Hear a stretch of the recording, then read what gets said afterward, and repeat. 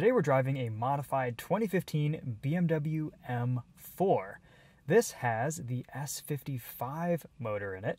It has a 7-speed dual-clutch transmission. It's rear-wheel drive. We have a stock engine, stock turbo, stock clutches, and stock suspension setup on this car, but it has been modified and tuned by Nostrum High Performance. It features their S55 high-pressure fuel pump kits, Stage 1 injectors, and Flex fuel kit. It also has AFE Cold Air intakes, a CSF top mount intercooler, a CSF front mount heat exchanger, and an upgraded crankhub gear. It also features VRSF downpipes and an active Autowerke Equal Length Midpipe. It's running on factory-size Continental DW Extreme Contacts, and it's tuned on Ecutek for 93 E85 flex fuel. With full bolt-ons and Nostrum's high-performance fuel pumps on stock injectors, it made 490 wheel horsepower, 533 wheel torque on 93. With Stage 1 injectors, they were able to push it all the way up to 578 wheel horsepower, 620 wheel torque on E77. Pretty impressive power numbers. I just did a video on the new M3 with the 8-speed ZF automatic. This has a 7-speed dual clutch transmission. On initial impressions, I do miss this 7-speed dual clutch. It is a great transmission.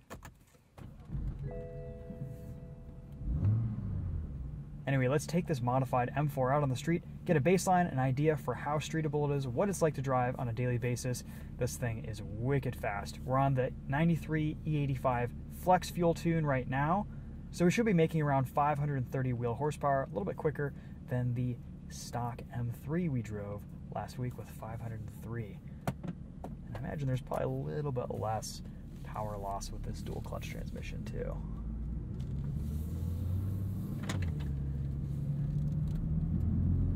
We've driven a couple of Nostrum high performances cars in the past.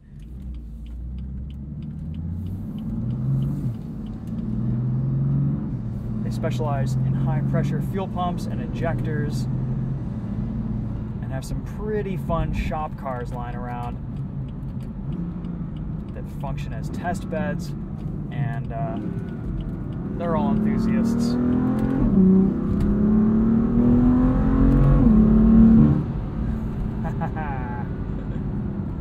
Traction control there kicking in pretty early. This thing is quick. It creeps up on you. We were in efficient mode there, and still breaking the tires loose just a little bit. We do have a fun pops and burbles tune on this car right now. A little bit childish, but that's okay. I think it offers a little bit more drama once the engine and everything gets warmed up.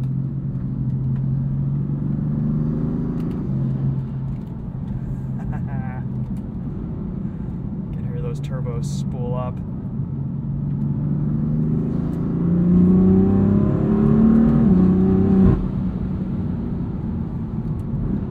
There's a lot of power here. Let's roll into it and see what it can do.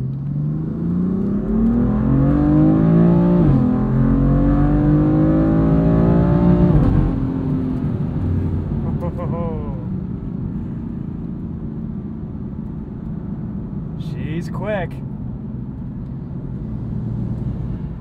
The standard M4 was always a pretty fast car, but it never really delivered what you wanted.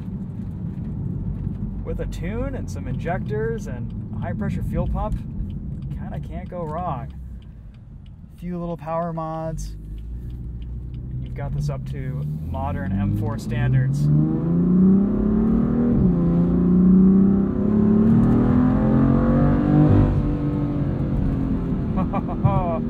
It's responsive, and once boost kicks in, it hits.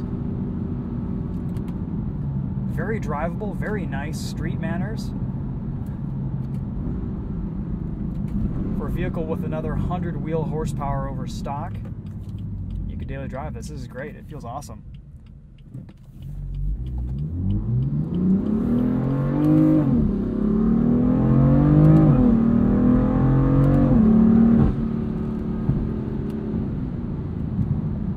I just love this dual clutch.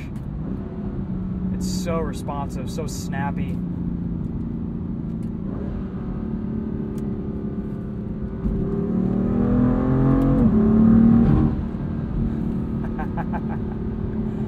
Sport Plus, everything gets a little bit sharper. Got 3 different drive modes: Efficient, Sport, and Sport Plus in this M4.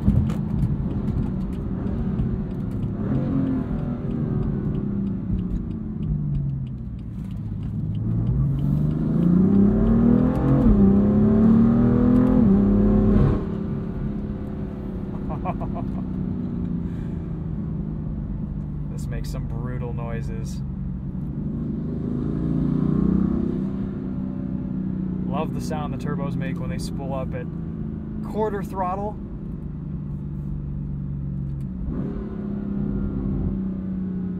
A few little burbles there on the overrun.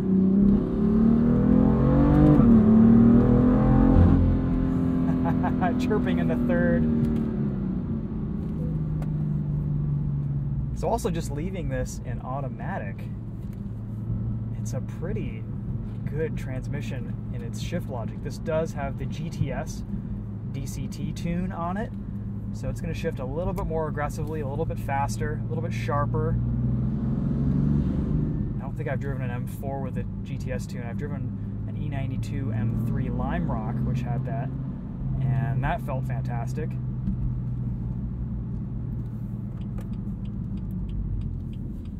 Stock brakes, stock suspension, ride quality is excellent. BMW did a really nice job with this car from the factory. The traction control is a little bit of a hindrance. All it ever needed was just a little bit more power. And that's what Nostrum has done here with this M4. Let's see how it handles a corner.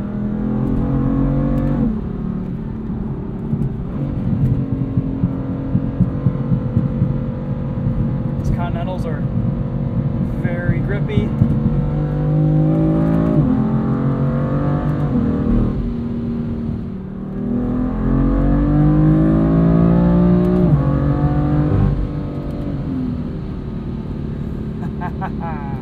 We'll leave it at that on the street. It's very quick.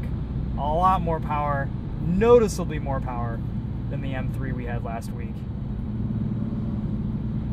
The shift logic with this DCT is just phenomenal. It gives you the right amount of downshift to get you in a boost, but not over revving too much.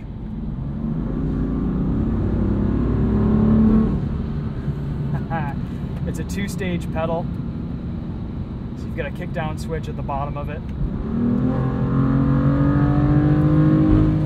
So if you really want it to rev out, it will. And then you can immediately go into manual mode just by hitting a paddle. I like these paddles better than the new M4's paddles too. These feel more exotic and special. The new M4 had these, they were just kind of regular standard BMW paddles. And these are a lot nicer.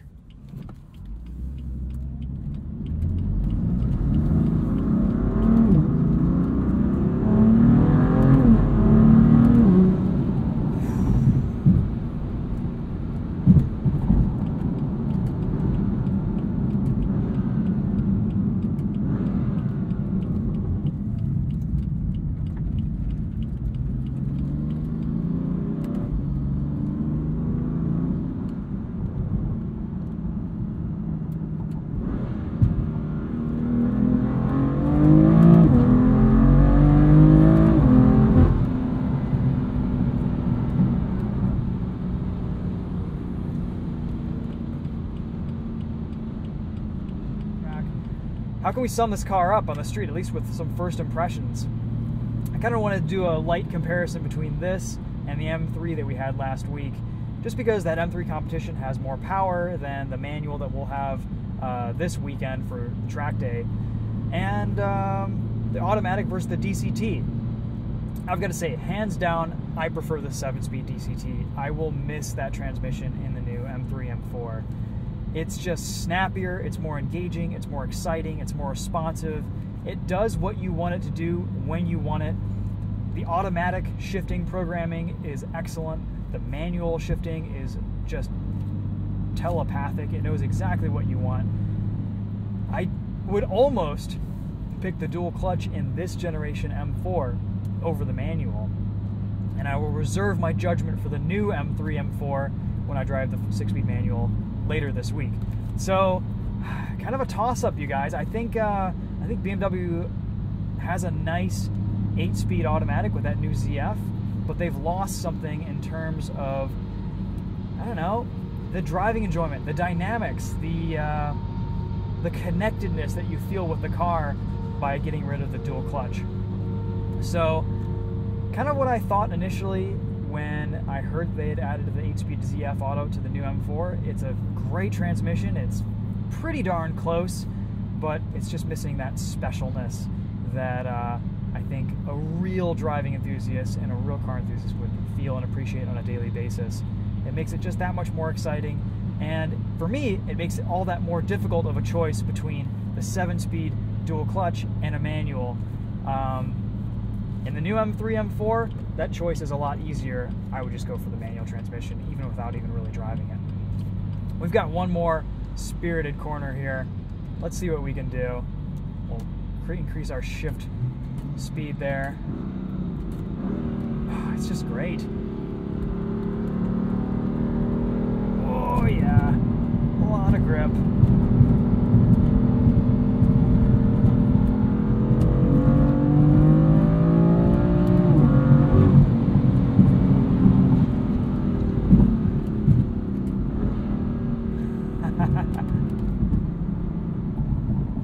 This M4 has 46,000 miles on it.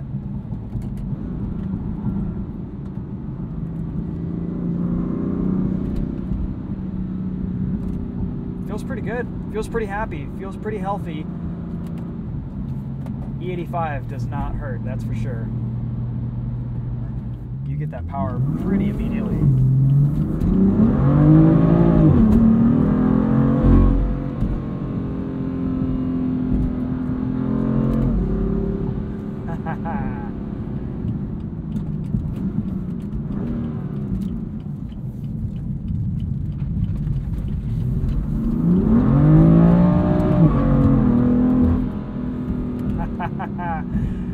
Just beautiful.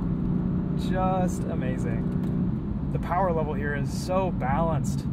Instant throttle response, instant torque. Steers itself in a little drift. A lot of fun to drive.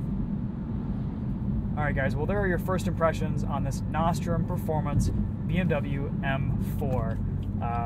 Pretty fun vehicle to drive. Can't wait to get this out on track, see what it can really do with some speed thrown at it. I'll be very excited to test this and compare it to the M3s and M4s we will have driven this last week. So stay tuned for that. I'm sure it'll be an exciting drive. Until then, check out Nostrum Performance if you're interested in any injectors for your application. They make a bunch of different products for various vehicles, mostly Germans, but they've got some Subaru products in there too. And if you're looking for a little bit of extra power in your M4, this is an excellent way to go. Alright guys, that's it for this one. Thanks for tuning in. We'll see you in the next video.